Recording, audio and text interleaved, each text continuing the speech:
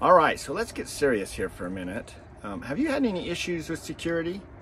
I mean, we've been going for 6 years, or we're at least starting our 6th year out on the road now, and really, we've never had any issues. But every once in a while we hear this bump in the night, right? And you wonder, oh, what is that? Or maybe you park somewhere and you want to, someone wants to get a hold of you, or who knows what, I don't know. Maybe somebody's just wandering around your rig and you're kind of wondering what's going on. We're going to kind of check that out today and see if there's an option that we can install on our rig to help us out.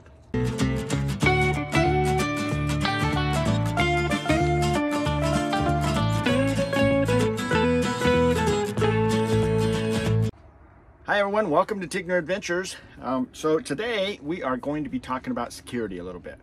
I just got done installing a Blink doorbell on my sister's home, and we've been playing around with it and everything, and I thought, that's kind of cool. And so now I actually went out and bought me a Blink system, and if you can see here, so far I've purchased this 3-camera system with another single camera. That's 4 outdoor cameras, and then I have this little mini that I'm going to install in the front of the rig pointing towards the back. That pretty much covers everything. We can kind of see what Tansy's doing, and if we want to on the inside of the rig, it does, if you want to get access to this remotely, then it does have a service fee that you have to pay per month. So we're going to kind of dig into that a little bit in this video, and I'm just going to kind of show you what there is and see if we can make this work on an RV. It's a little different. This is actually meant for a house, a stationary place, but we're going to do something different and just try this out. I like how these cameras are just really small. They're not much bigger than this. So so they should fit on the side of the rig really nice and everything, so that's really nice. And then I also bought this is a let's see, what is this? This is a 64 gig drive, USB drive that can plug into the little sync module that comes with it. And what it does is when it's doing videos and things like that, it syncs it up to the cloud automatically when you have a good Wi-Fi signal, which most times we do. And it also backs it up onto this little USB drive. So we're going to kind of open this up, just show you what there is here, and then we're going to talk about how we're going to actually mount this on our rig. All right, so first of all, we have to, of course, take off the plastic wrap. And then this just slides open right here, looks like. Oh, got to keep it flat. All right. So this is what it looks like inside. This little module here, this is called a Blink 2 module. It's got a little USB port here on the side, and that's why it's the version 2, is because you could actually plug that little USB piece in there, memory piece, and it will store up some of your videos on here. It's got a power connector right there that we can actually connect it up. So that's the one part of it. And then let's go ahead and we're going to pull out one of the cameras. So here's the camera. So here's my palm of my hand. You can see that it is pretty small camera. This is going to be mounted on the side of my rig in a set position, just on the middle of each one of the sides of my rig. And then that way I can get a pretty good view all the way around my rig. And so I'm going to kind of play around with that and see what kind of views, if it's flat like that, can I see, how far down can I see? I don't know how high I want to put it to, so it's what I got to work with. In the front, we'll probably just, I'm not even sure how to put it in the front, because the front of our rig goes at a slight angle. So that's another thing I got to figure out there. And so we're going to see how that all works out. I think I'm going to install the Blink doorbell on our actual door. So if someone comes up and they actually push the doorbell, or I can set it up for its motion sensor, if someone walks up to it, it will alert me and I can see who's at the door. And that seems to have a pretty wide view of what's going on, on that side of the rig. So I don't think I really need one of these outside on that side of my rig, which is where my awning is. So I was thinking I would put this up on the roof, at the front of the rig, pointing back, and that way I can see everything that's happening on the roof itself, if there's whatever's going on, and kind of have an idea what's happening. You know, sometimes one night I sound like somebody was walking around on the, well, not someone, a animal of some type was walking around on the rig, and I wasn't for sure what it was. Well, when I got up in the morning and checked, we were parked under a tree that had little bud things, you know, that were falling off all night long in the wind, and so it sounded like somebody, you know, like a little bird or, you know, some kind of animal was walking around. And this has really excellent night vision, so we could just pull it up on the phone and just tie into the camera and just see, hey, what's going on up there? Oh, it's just junk falling off the trees, no big deal. Anyway, just, you know, peace of mind is really what this is all about. Okay, so I said that these were outdoor cameras, so I just wanted to make sure that everyone understands these are waterproof, and they work well in the sun and the heat and things like that. So at least that's what we're going to test. We're going to see how that all works out, but it says that it's rated for all that, so that's pretty cool. On the back here we have actually 2 rubber covers. There's one here if we want to plug a USB wire into the back of it. You know, if we wanted to just power it that direction, that would be something that you could do. They do have a solar piece that you can buy for this that mounts inside of a little solar case, and then that way the battery isn't being used all the time. But it also comes with a number of lithium batteries, and these lithium batteries go inside of this unit, and they will last up to 2 years. Now, I've seen reviews where they last 3 months. I've seen reviews where they last 2 years. So it really kind of depends on how much you have it kicking on and off. And so that's what we're going to kind of play with and look at. What you can set up different zones for your motion detection and stuff, so they don't have to be going on all the time, and except for just when people get fairly close to your rig is kind of the whole idea. So anyway, but if I take this off, we see this little screw right here, and that's how you take the case apart. And they come with these little adapters that work along with the, let me pull this up here, this little mount. You can actually take this and you can mount this in this direction and have the camera, you know, they just all go together. So just a lot of different options for mounting this camera, but this particular mount has a screwdriver built into the end of it right here. And so you can kind of see that right there. And so the idea is you use this to unscrew this screw. All right, so we've undone that, and if we pull this back cover off, then you can see in the side, the back of the camera here, it does require 2 AA batteries, and those are lithium batteries. And so it's 1.5 lithium only batteries, and so that's what you can put into here. And then you put this back on, and then these different mounts are going to mount to it to hold it onto, in our case, our rig somehow. Not sure how yet. Going to work on that and see what we can figure out. All right, so the first thing we want to do is we're going to check out these instructions they sent us. Basically, it's just a QR code that you can scan, and then you can download the app onto your device. In my case, I'm using a iPhone, so I'm going to download that for that. They also have a blinkforhome.com/setup, but if you download the app, then it does a step-by-step walkthrough of how to actually get everything connected up. So anyway, here it is. If you look right here on my screen, I actually got the app installed. And so the next step is that when you have it installed and you go through it, it's going to talk about how to do all the setup and everything. So we'll walk you through that. But basically, each one of these devices, whether it's the camera or the sync module, they do have QR codes on them and things so that you can actually install them. And so you just scan that code, and then it automatically has all the details about this particular one that's just specific to you, okay? And it installs that into your actual software. So we're going to go ahead and just plug it in. Make sure it all lines up right. There we go. And then we're just waiting for our lights to start blinking as the app tells us. So it's gone ahead and started blinking. So we're going to go ahead and finish setting it all up. So you can see it is now all set up and working. It is linked to our local network. And at this point, we're going to take each one of our cameras that we have, and we need to do the same exact process. So now we have all the cameras installed in the software. The next step is that we have also purchased this video doorbell And so I'm going to go through the process of setting this up within the software also. And all of these things will be on that one app on my phone. I started looking on Amazon and I actually found this case right here. Here's the doorbell. And I found this case right here that the doorbell actually fits into. And so I can put some double stick tape here. I'm going to stick it to the side.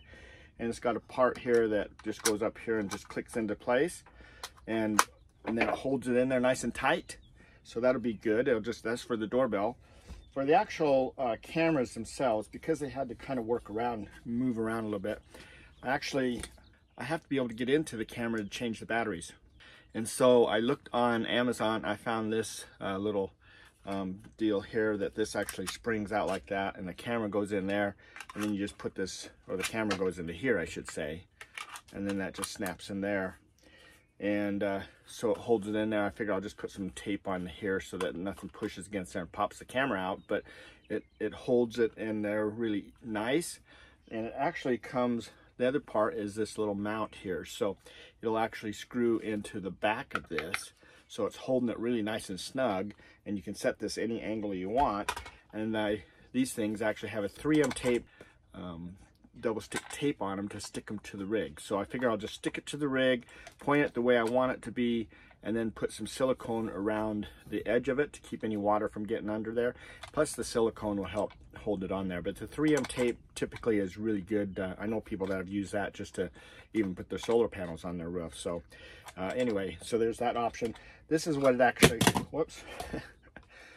This is what it actually looks like when it's all put together. So this one's in there, the camera's in there. It's ready to stick on the roof, and you can see that I can angle this any way that works the best. It locks into place, and so I think that'll work out pretty good. So let's go ahead and start installing some of these and see how it actually looks. So these are one thing that I bought that connects together, but this other piece here, the one that's got the actual tape on it and everything, this is another portion that I bought. And the idea is that this that normally would screw into the side of the rig, which I don't want to do, will just sit in here, and then this screws down on that, and there's foam in the bottom of that. So all we're doing is we're just screwing this down nice and tight onto that foam, and that's what holds this actually in place. So when I silicone this, I'm just going to silicone around the bottom of this. I'm not going to silicone clear up into the piece that turns here, so that I can, if I decide I need to, I could take this off later and pull this piece off. But right now, that's on there nice and solid. So I'm mounting the doorbell right here, and I'm going to, first I'm going to clean it off with alcohol. And then that way I make sure there's nothing on there that's gonna inhibit the tape from sticking, because I've got double stick tape here. I've got Gorilla double stick tape on the back of this little mount. And so I'm just mounting it on here. And then a little trick, we're gonna go ahead and silicone around this. I don't want to silicone on the bottom. I'm just gonna silicone around the top and sides in case water does get in there somehow. It does have a way to drain out. And then now that this is all siliconed, I want to clean it up by, a little trick is just spray some soapy water around this, and then you just rub your finger around there, and when you're all done, then you have a very nice looking siliconed piece there. It's not all yucky looking. Next, I'm installing the back camera, so I wanted to check and see where it's going to look the best, and then I've got to clean it off also. So we're going to clean it all off, and then we'll be able to take the 3M tape and stick that onto the back of the rig really good.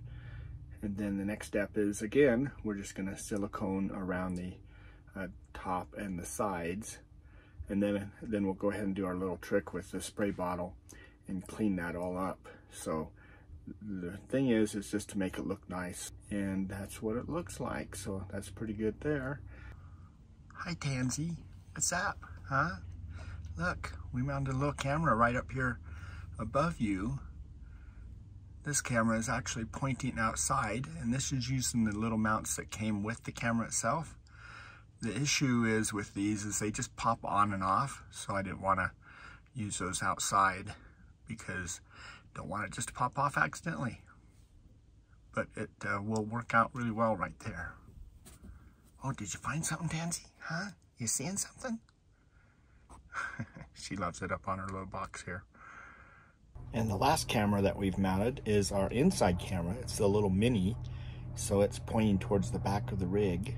The mini is not wireless, so it's wired directly into the power of the rig. And one of the cool things about this inside camera is it acts as a doorbell chime when someone comes to the door and rings the doorbell. So everything is installed now. So here's a picture. Shows my back one, my side one, the one on the roof. One of the things that was a little bit of a concern on mounting these is that, especially on the side one where it's sticking out so far, I thought maybe the wind would blow it off, but we have actually gone a few hundred miles now and it's still stuck on there just as good as when I first started. So that's working out really well, even though it is sticking out away from the rig a little bit to give me a good view of the side. This is what the top looks like on the roof if I'm looking back at the roof. This is our inside view, and then this is our side view, our front view, our back view, and then on the doorbell side, here is the doorbell.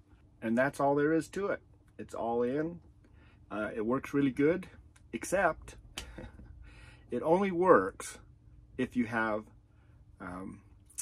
internet. That's it. You have to have internet to make this system work. So it seems like a major flaw, because even if you're at home and your internet goes down, your whole security system goes down. So I don't really understand why I have to have the internet active to be able to, you know, as long as my Wi-Fi is working within my rig, I should be able to turn the cameras on and off and be able to store the images to the, you know, the Sync 2 card that, you know, the extra memory chip that I bought. But it doesn't let me do anything with, the app will not let me do anything if it has no internet service. It just says, I can't find the server. So it's I don't know, it's kind of mind-boggling in that sense. But you know, if you're gonna have internet, I mean, in our case, most of the time we have internet. We always try to have internet because we do so much on the internet. But those of you that are out parking in the middle of nowhere and you like it with no signal or no way for anyone to get a hold of you, this system is not for you. So just being upfront there. It works fine for us because, you know, most of the time we do have internet. Now, there's one thing that we haven't talked about yet, and that is the plans, okay? I mentioned at the first of this that you have to have a plan to make this work. Well, that's not necessarily true. If you want to store all your images for the next 90 days kind of thing out in the cloud and make the retrieval quicker, then you do need to pay for their plan, which for a multi-system like I have here is $10 a month, $120 a year. So that's quite a bit. That adds up really quick. But you do not have to have that. So I got the free trial, I used it, I tested it, it all worked great. The free trial ended, so now I have no plan. But I still have to have internet to be able to activate the stuff, even though I don't have a plan anymore. But when I want to recall something, it just recalls it off the USB storage. So that works out really nice that way. So you don't have to have the pay for the plan to make it work.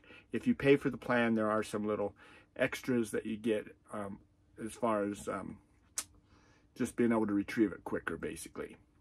And you have the cloud storage, so it's all stored on the cloud automatically. So if someone came and took your little sync module, they stole everything, you'd still at least have the images on the cloud. We haven't had any problems for 6 years, so you know that we're not really too worried about that whole setup.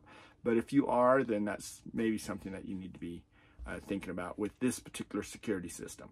But I should point out that if you bought the other ones where there has the storage it's a big box that runs off of AC all the time. This one runs off my battery all the time, so there's no extra power draw there compared to having a regular AC system.